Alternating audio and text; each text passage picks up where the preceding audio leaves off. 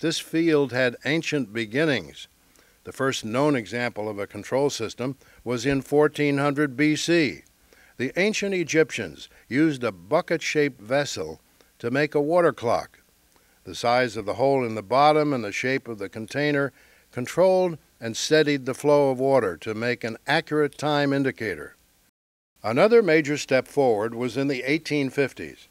Until then, ships' rudders had been controlled by a series of mechanical connections from the helm.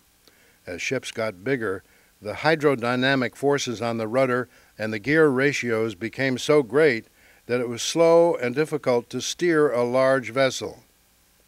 French design engineer Jean-Joseph Farquhar coined the term servo-moteur when he invented a system which controlled a rudder using a specialized engine.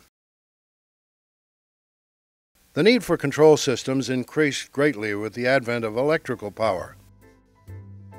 The electric arc lamp provided urban lighting on State Street in Schenectady, New York, from the 1880s until the early 20th century. It depended on a constant, regulated flow of electricity. In the power station in Building 31 on Erie Boulevard, feedback circuits fed signal back into the amplifier circuit, which helped produce more uniform power transmission, even with extreme outside temperature variations. Schenectady became a testing ground for new control technologies, as Thomas Edison and Charles Steinmetz conducted their work here.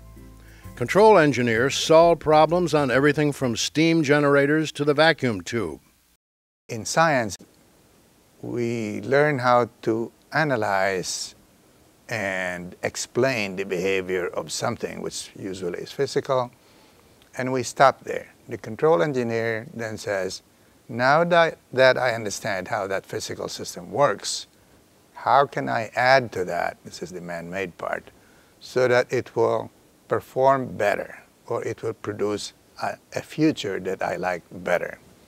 So that's the engineering approach, but it is also the heart of control engineering, which Hal was a pioneer in.